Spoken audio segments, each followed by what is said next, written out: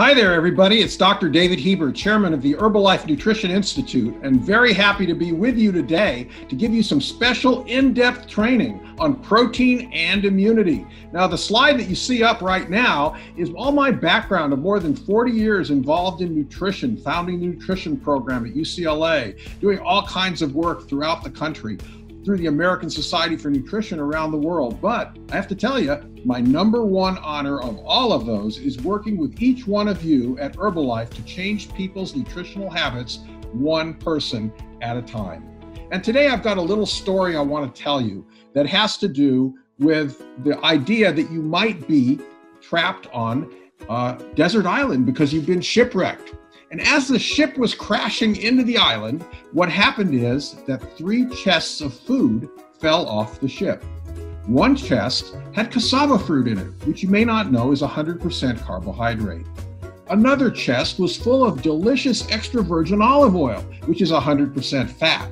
And the third chest had in it soy protein isolate powder, which is 100% protein. So, if you're on this desert island, you're going to wave to try to get attention of some ships that might be coming by. But what are you going to eat to keep you strong and healthy while you wait to be rescued? Which one of these 3 chests are you going to open? Well, how about the cassava fruit? You know, cassava fruit's 100% carbohydrate. And if you ate the cassava fruit, which contains no protein, your body would have no choice. It would have to take protein from your muscles and your organs to create the energy your body needs and to fulfill the protein needs of the body every day. And when it breaks it down into amino acids. And I want you to remember that word, amino acids, because that's something we're going to come back to later. So what about the olive oil? You know, we all love extra virgin olive oil, but if you just drank the olive oil, which is 100% fat, you'd also lose muscle and become weak. And that's because fat doesn't have any amino acids either. It can't build any protein in your body. It can't maintain your immune function. And what about that third chest? It's got the soy protein in it. Well, now you're asking yourself, what about that? Well, believe it or not, only the soy protein powder has what you need to build and maintain your muscle and immune system. So what should you do? Well, if you balance all 3 every day, that is, have some of the soy protein, have some of the olive oil, and some of the cassava fruit, you can go for a long period of time. Matter of fact, all foods have protein, fats, and carbohydrates in them. The extra calories from a small amount of cassava fruit and a small amount of olive oil can help to balance the amino acids you're getting from the protein. But the protein is the primary source that's going to keep your body strong as you wait for a ship to pick you up. So all balanced nutrition that we always talk about, along with healthy, active lifestyle, includes protein, fat, and carbohydrates. Now, what's important about protein? What differentiates it from carbohydrates and fat? And it's that protein is not stored in the body. It's handled very differently. Instead, it's recycled constantly, building up and breaking down. Fat and carbohydrate, on the other hand, are simply taken in, they're stored in the body. Sure, they're used for biochemical reactions, but there's no daily requirement for carbohydrate. And for fat, the daily requirement's so low, I haven't met anyone with a fat deficiency who had an intact gastrointestinal system since I've been practicing nutrition. So let's look at muscle, which is really critical. Muscle releases amino acids between meals and takes up amino acids after you eat, as shown on this slide. That means that when the amino acid level in the blood goes up, it enters the muscle. When the amino acid level is low in the blood, the muscle releases amino acids into the blood. So this dynamic thing is going on all day long, which is why you need meals with the right amount of protein all day long, every day of your life. So what does protein do besides muscle? Well, there are lots of other tissues around the body. The skin turns over every 10 to 30 days. Your fat cells turn over, believe it or not, every 8 years. That's probably not what you wanted to hear, but it takes a long time to turn over those fat cells. And your stomach cells and small intestinal cells turn over every couple of days. So you need to have essential amino acids in your body. What are essential amino acids? Well, there are amino acids your body cannot manufacture. There are 21 common amino acids. Of these, 9 are essential. They're basically like vitamins. You have to eat them in your diet. And they include lysine, methionine, cysteine, tryptophan, valine, isoleucine, histidine, phenylalanine, and threonine. Now, I'm not going to quiz you on all those amino acids, but just know that there are 9 of them, just like there are many vitamins and minerals you need every day. On the other hand, carbohydrates are different. Your body stores a very small amount of carbohydrate, and then the excess gets stored as fat. So most Americans eat about 3 times the amount of carbohydrate they need.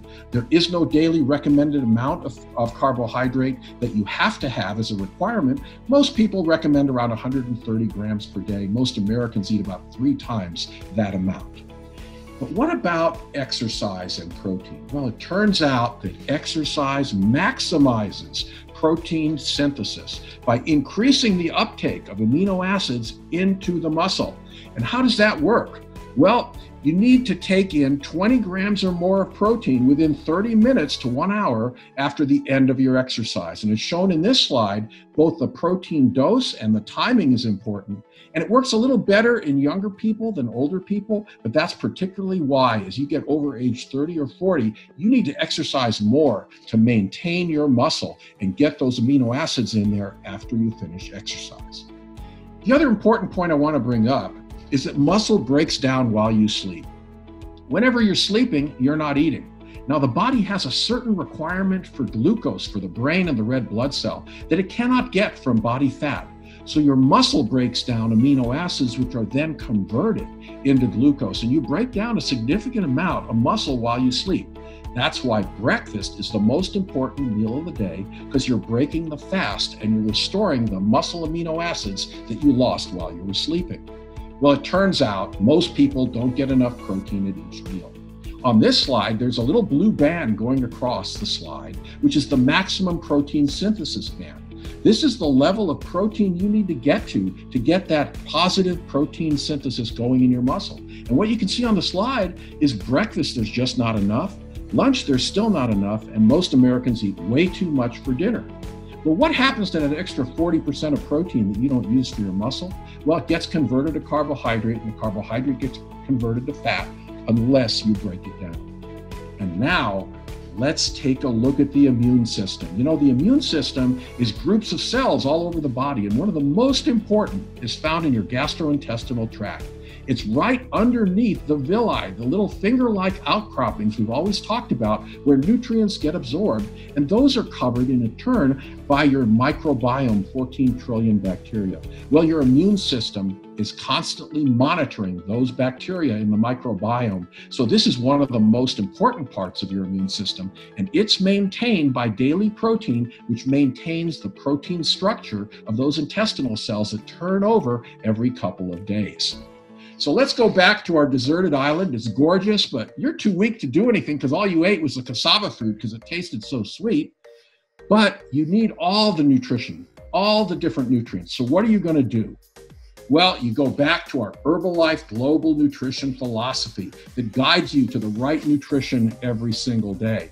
Now, you notice that there are lots of elements in this global nutrition philosophy. There's 30% protein, up to 30% fat, emphasizing the omega-3 fats from ocean-caught fish and fish oil supplements. There's carbohydrates up to 40%, the good ones from fruits, vegetables, and whole grains. But I want to direct your attention to that bottom circle, up to 30% protein, because 30% protein is the most important part of our global nutrition philosophy. But how much protein do you need personally? Well, that depends on how much lean body mass is in your body.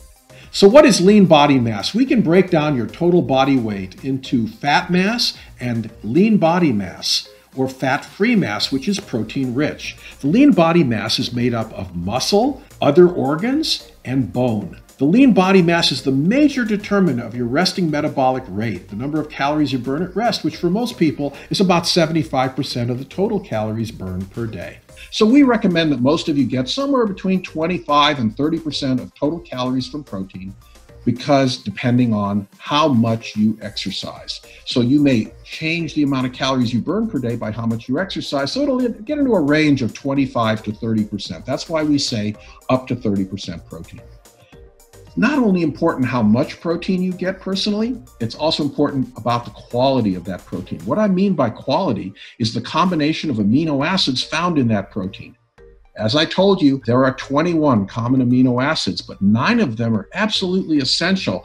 They are like vitamins. You need them every day. Well, it turns out there are 3 really good proteins that have all the essential and non-essential amino acids, and that is egg white, dairy protein, and of course, soy protein, which we found in one of the chests on our desert island. So shown on this slide is all the different qualities of protein. As you go toward the right side of the slide, you'll notice that many of the so-called vegetarian or vegan proteins like quinoa, flax, sesame, and rice protein have a mixture of amino acids that doesn't quite meet what you find in soy, but you can combine them in the right proportions and approach soy. But what I like to say about soy, it's the most complete protein in the plant world. So soy protein is something that can enhance any vegan or vegetarian diet. Soy protein is also better for the planet. Let's not forget, it's better for you and better for the planet than milk from cows. Less carbon dioxide is produced by planting soybeans, by planting all this feed for the cows, then feeding it to the cows, and then the cows release methane into the air. So you have a much more complex situation. So take soy protein, both for meals, and also if you're a vegetarian or vegan, take some soy protein powder and add it into that vegetarian meal.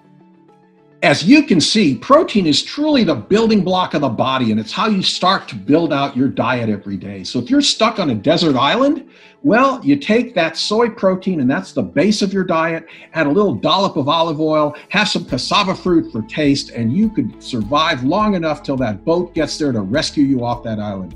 Or on the other hand, you just might not want to get shipwrecked in the first place. Herbalife Nutrition, better for you and better for the planet.